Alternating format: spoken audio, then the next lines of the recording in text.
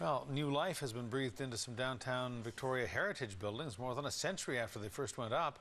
Developers have invested almost $11 million and a few gray hairs to bring these buildings back to life. And as CTV's Andrew Johnson reports, the final product is faithful to the original. Developer Chris Le Fevre looks on like a proud papa, ushering a tour group into the Oriental Hotel, but restoring his 128-year-old baby included a few growing pains. This in particular has been a tough one. The main hotel was originally built in 2 stages. Then we have a second building adjoining that, and then a third building that we removed at the rear. So there's been a lot going on, and then you've got to do the seismic upgrade and then bring it all back to a nice living standard. He's pumped $6 million into the project, converting one of the first hotels in the Old Town district into 29 apartments. Obviously, I enjoy bringing back heritage buildings and new life to downtown, and then at the end of the day, maybe some money. Because this isn't just a hobby.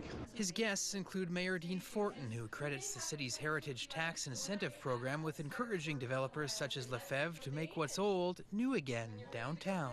We've been working as a council to keep it active and vibrant, whether it be what's happening in the street life at night, whether it be what's happening with buildings downtown. All these things, attracting businesses, keeping residents, these are important to us. 2 blocks up Yates Street sits the Churchill, which was originally 2 buildings built a year apart more than a century ago.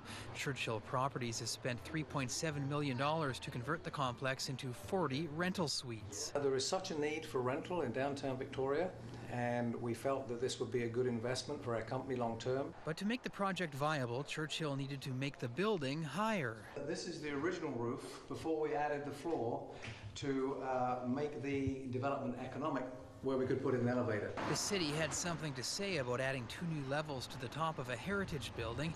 It requested they be set back from the front facade and barely visible from street level.